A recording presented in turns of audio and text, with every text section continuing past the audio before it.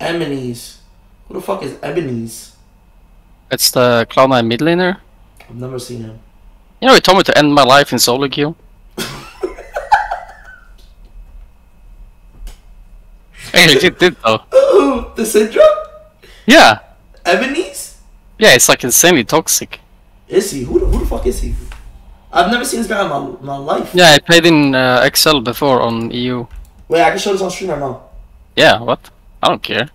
I even like commented on Twitter. I was like, how did he pass behavior check?